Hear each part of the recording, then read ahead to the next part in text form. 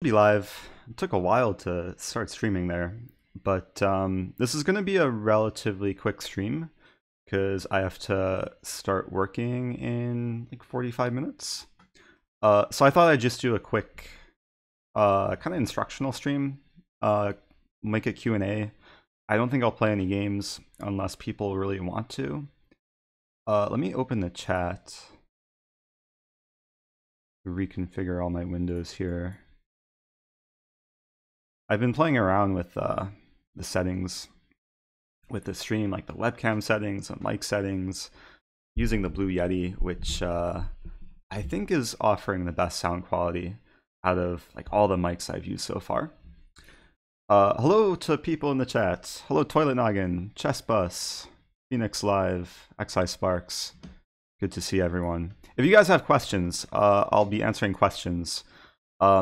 I thought I would start though by just looking at the Carlsen game because I haven't seen the game yet, and I'm hiding the notation, so I have no access to like the computer analysis in Chess. So let's quickly go through, and then I'll probably start answering questions. Today, longer stream. Today is a shorter stream. Yesterday was 1 hour. This is probably going to be less than 1 hour. I did not just wake up. I woke up at least an hour ago, maybe 2 hours ago. Hard to keep track of time. Anyway, let's take a look at this game. If I can move the pieces. Why can't I move the pieces? There we go. Knight A3, what? Are you serious? Carlsen played Knight A3? I said serious, and then Siri responded, but Siri, you have to be quiet.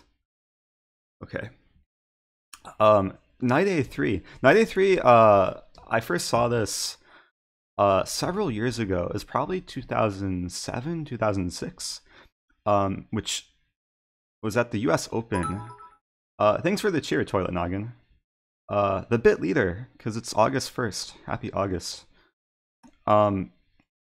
Shabalov played this like consistently at the US Open several years ago. I want to see if I can try and find the that tournament.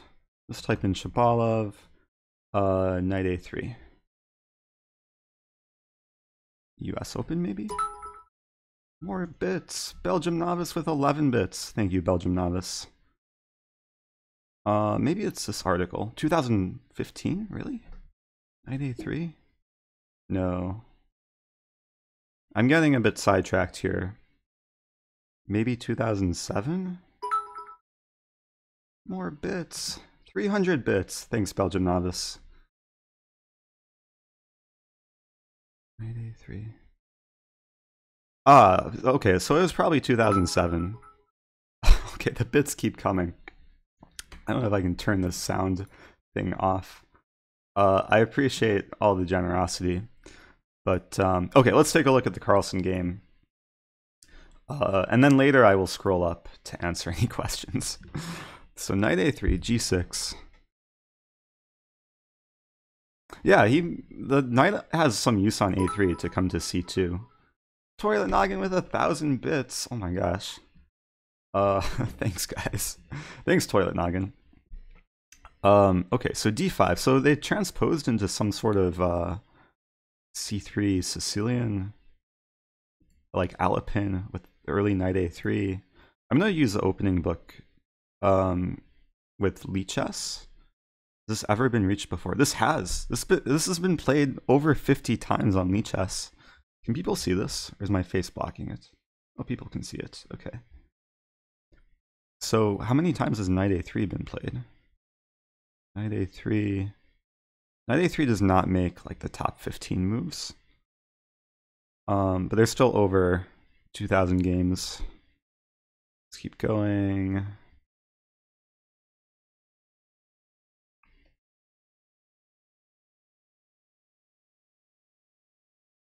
It's crazy that this has been played before, like so many times on Lichess.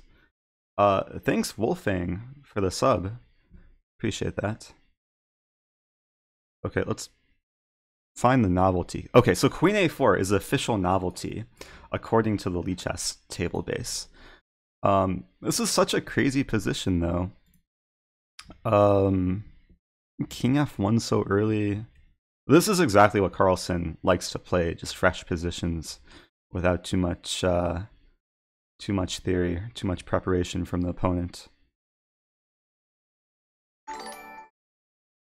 Thanks Dwami for the sub. I'm trying to evaluate this position, like who's better? Because both sides have really unusual development. But I feel like white has a nice pull. This queen is a target, rook e1 could happen. Okay, so they trade on c4. Is it just gonna simplify after a queen trade? Things just, oh, Carlsen keeps queens on the board. Knight e5, I like that. And black's king is stuck in the center. Okay, stuff gets traded. And with a pawn on e5, it's a bit double-edged. Like the pawn on e5 just completely blocks out the bishop, and the knight has access to some juicy square like d6. But I have a feeling this shouldn't be too much better for white. What is g5? Just a pawn sack? He could win e5. Yeah, this is not better for white, I don't think. Well, let's see how Carlsen wins this. h6. It's logical. Now this is a Carlsen type of position, just kind of a grindy endgame with some imbalances. And let's keep going here. Prove the rook. The knight is so well placed on e4 because it can't be attacked. It controls d2. It prevents f-pawn from moving. But how does white win? Okay, he maneuvers a knight to h4. Goes back. They finally trade rooks. Kind of forced.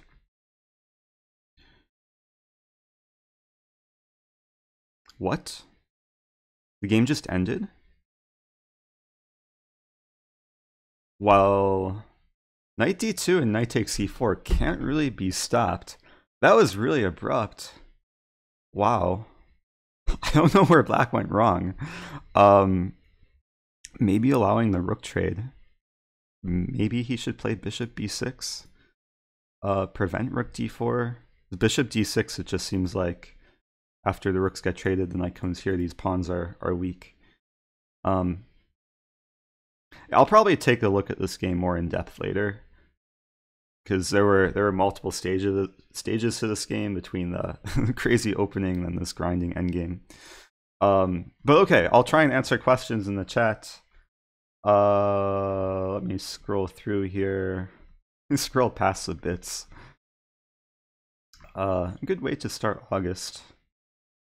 Cool guy. St. Louis is good. I got here 2 days ago. It feels like I've been here for a while. Sometimes when you're in a new place, you just adjust like really quickly. I'm slowly overcoming jet lag. Yeah, rook d4 was very strong. b3 ended it. Was b3 a blunder? What else to do besides b3? Wonder if he was in time trouble. Like maybe he could take bishop e5, and the knight would have to retreat. Wait, this does not look too bad for black, because c3 is a constant liability,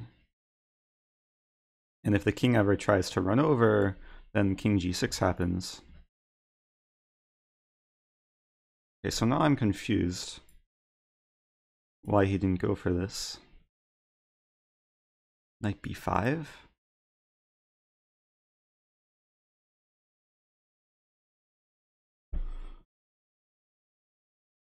Even have a feeling like black could be better here, with so many white pawns just stuck on dark squares, and king g6 coming. I think I'm going to cheat and use the engine, but if I had to guess, it's maybe minus 0.3 or something. Turn on the engine. Okay, it's about equal. So he just missed a simple, like, he just played b3. Wow. That's so sad. Sometimes that happens after like such a long, strenuous tournament. Even decently strong GMs will just make very bad blunders. Ouch. If he just takes on c3, it should be an easy draw. Okay, well, that's a good finish for Carlsen. Not finishing on a terrible note. Okay, so are there any questions? Does anyone want to look at like openings or what do people want? Scrolling through. Hello to Solar Artistic from Austria. Nice. Hello, Syrian NM. Knight c6, bishop takes c3, knight take a5. Wait, what? Knight c6. Bishop takes c3. Bishop takes c3 defends a pawn on a5. So that would be bad for white. Endgames, Nimzo Indian, Endgames, England Gambit, Rosen versus Hansen. I have a video on my YouTube channel of it's called Eric versus Eric, where I played Hansen. I think we played like 6 games, but I only posted 1. Grunfeld. I know very little about the Grunfeld. We can take a look. I can show everyone the refutation to the Englund. I think I have a study open. Yeah, let's name this Q and A.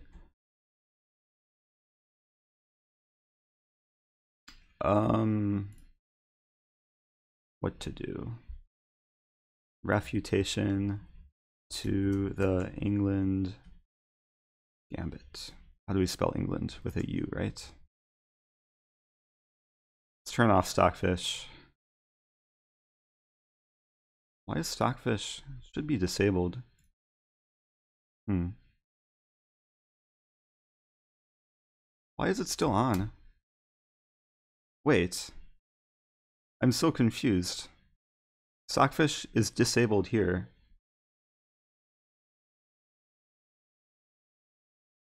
There we go. That was weird. Yeah, let's take a look. E5. So this is not a great opening, but it's a decent opening for blitz because I think there's a trap here where after knight c6, bishop f4, or let's say knight f3, queen e7, bishop f4. The typical England trap is queen b4 check. Now I have to remember. I think it's something like this. This, take bishop c3, and then bishop to b4. With a threat of queen take a1. So white will play something like queen d2 to break the pin.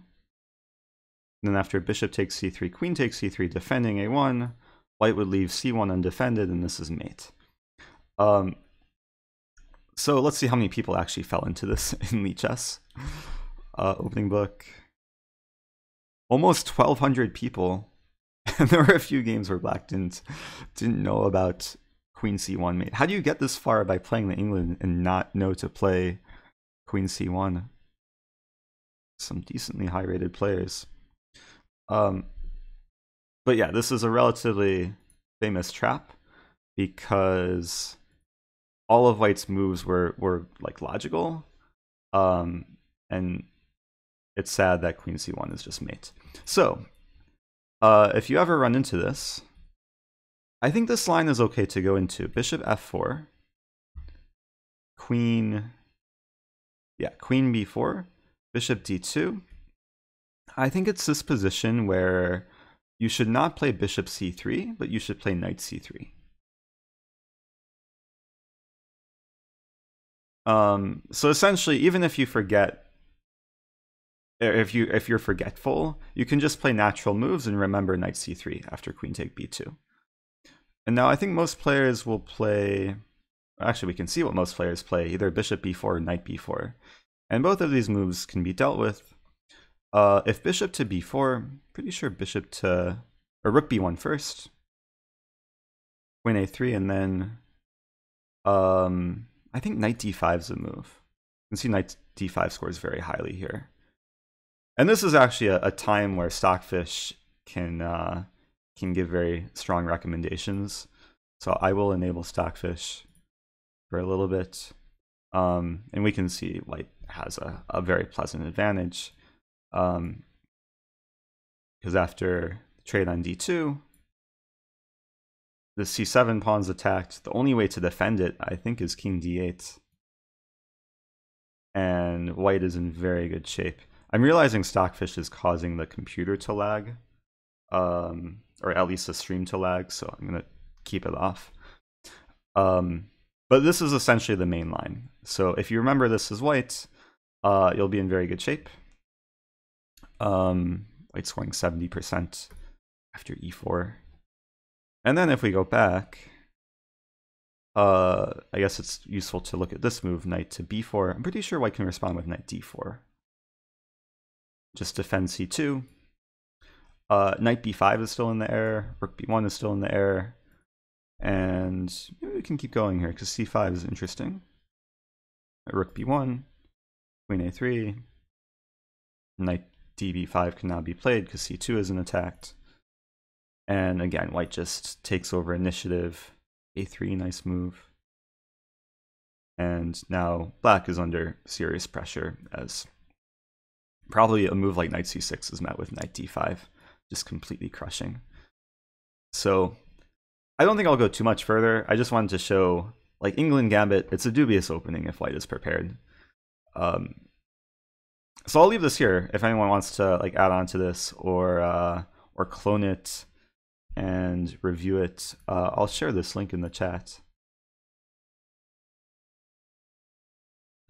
Speaking of the chat, I've been ignoring everyone, but hopefully that was sort of useful. I know people were asking about endgames, but if you can be more specific, like what types of endgames, I don't have too much more time to hang around.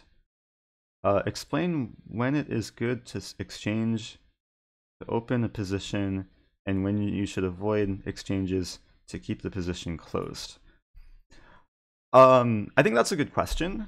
Usually what you want to do is open the position when your pieces are better and try and close down the position when your pieces are not as good as your opponents or you're behind in development.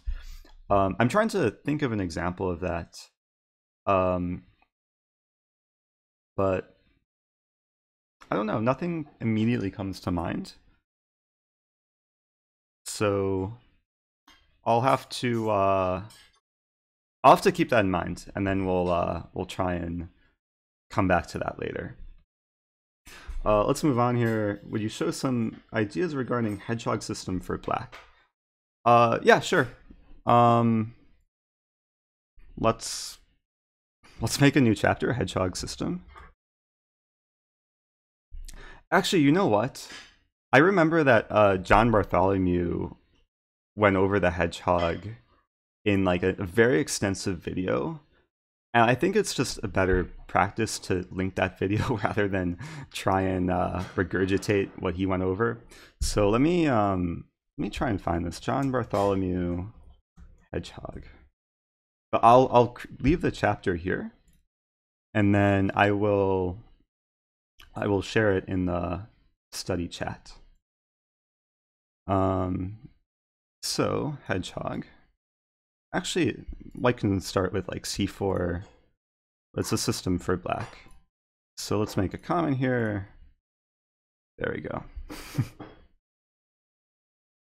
Let's call learn the hedgehog with John Bartholomew. And this is amazing. Lichess just embeds a video in the study. So if you really wanted to, you could watch the video and then look at the study as, or follow along and like, this is amazing. I actually never realized like the video is responsive too. So So you can basically follow along and save all the analysis from the video, or save whatever you want. So hopefully that's effective.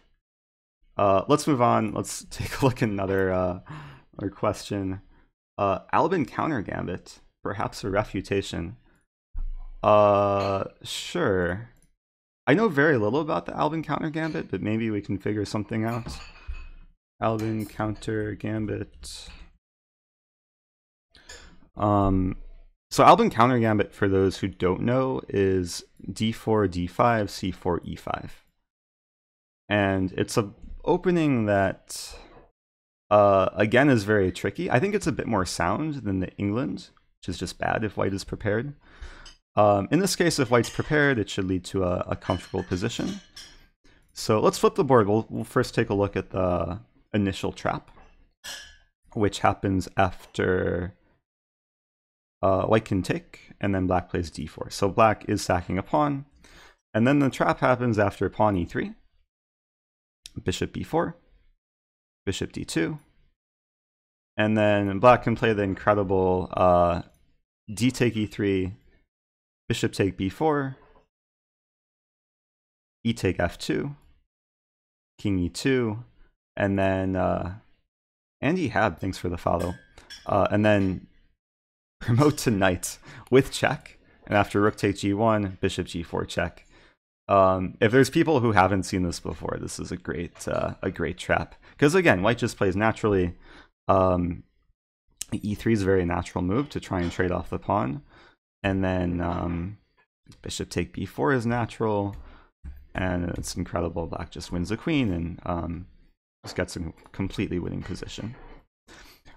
So if we go back, we should take a look how to actually respond for white. Let's look at this position with the reference with Opening Explorer. I think the move I would recommend is a3. But I'm curious how this performs on master level. Knight f3 seems to be the most popular and highest scoring move. Ali Alex, thanks for the follow. So knight f3, knight c6, and then just g3. And usually when I'm studying a rare variation, I'll turn on the masters database, because these are usually the most high quality games. Jack Z, thanks for the 1,000 bits. Appreciate that. But essentially, I'll try and figure out the highest scoring lines with the masters database, and then sometimes switch back to the Lichess database to maybe delve deeper into lines. So we'll just stick with the main line here: knight g7, bishop g2, knight g6, castle. This is something I've never studied before. I've seen maybe a few games in it. But it seems like white is scoring decently, winning or drawing the vast majority of the games. Knight take e5, knight take e5, and now it branches out a little bit. Knight a3 is a peculiar move. Maybe we can find some games here. I always enjoy Dreyev because he's so well prepared in the opening. Actually, what I'll do, I'll just insert the Dreyev game. So he played b3, bishop c5, maneuver the knight. I like this double fianchetto setup. And this, I think, is a type of position you would like against a gambit player. Just something really solid, something perhaps a bit more positional, where black wouldn't necessarily be in their comfort zone of crazy sacrificial chess. Queen h5, aggressive. Wow, knight c5. Was that his idea with queen h5? To play knight c5? And queen h5 is an annoying move, because black usually doesn't want to play g6 due to queen h6. So, queen d7, okay. Oh, knight d3, nice blockade. Those really interesting queen maneuvers. It went from d1 to h5 to b5 to b6 to trade on d8. But this just seems like a nice positional game, because this pawn is blockaded, it's isolated, just a long-term weakness. And then the rest of the game, it was a grind. Seems like white just keeps the advantage.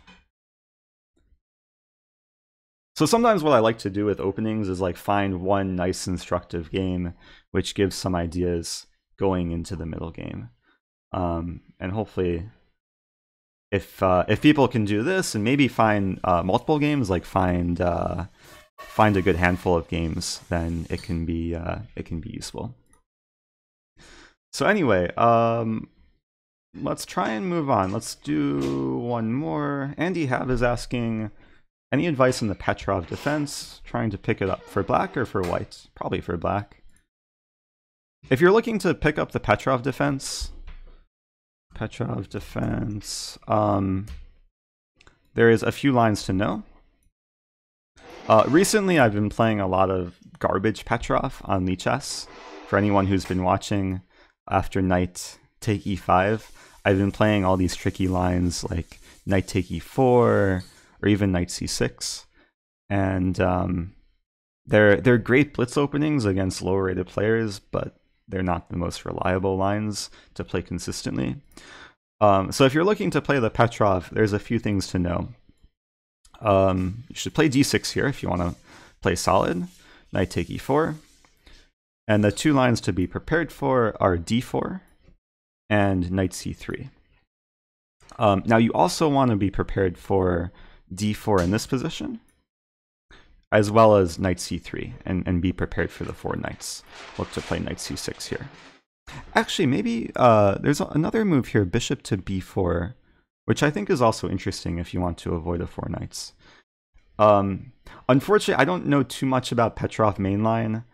If you want really current games, I would suggest taking a look at Fabiano, especially his games from the candidates, because he was playing the Petrov a lot, and he was going into a lot of like these main lines.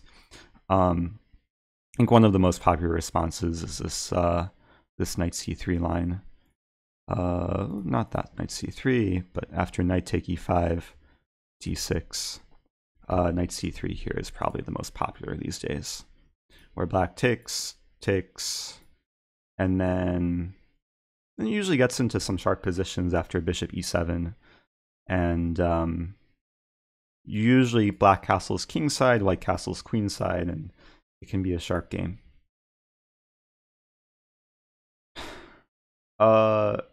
Guys, you should be nice to Toilet Noggin despite his unusual name.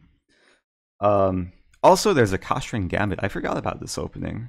Knight take e5, d6, and then knight take f7. I think this is playable, even though it's probably dubious if black is well prepared. This is actually surprising. Like, this has been played quite a number of times in the Masters database. King take f7. White scores well. I guess anyone who wants to play against the Petrov and wants something crazy, you can look to play the Koshrin. Thank you, Scar Cries, for the sub. Appreciate that. But yeah, this is interesting.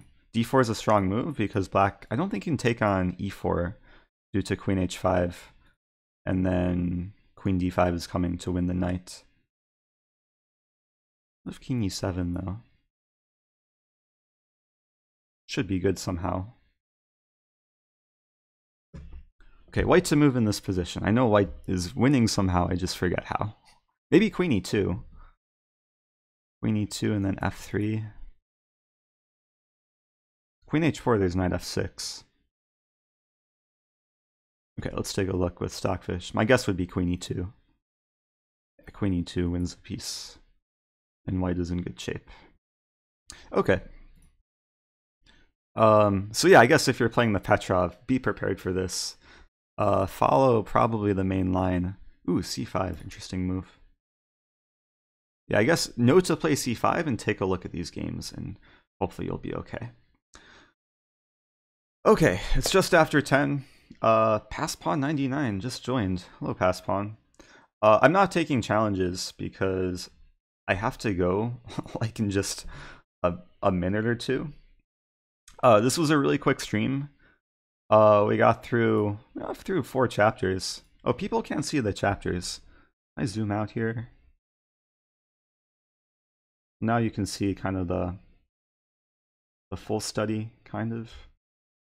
Might have to reconfigure the layout when I'm doing stuff like this. But you have the chapters here. If anyone wants to review this, you can click the link in the chat. That'll be the easiest. Ronnie Boy, just learned something called the Dutch Leningrad. Do I know anything about it? I know very little about the Dutch. It's just an opening I haven't studied. So yeah, maybe I'll try and learn it at some point. But yeah, I just shared the link to the study. What else can I say? I would recommend for people who want to watch content today, if you want instructive content, you can take a look at the US Open broadcast, which is happening sometime, I think later this evening, probably around 7. I don't think it's going on right now, unless it is. No, it's not. Okay, so what I'll do is I'm gonna go ahead and raid the chess doctors. Hopefully they're still streaming. They are. Okay. So I'll end it here and see you guys in the future.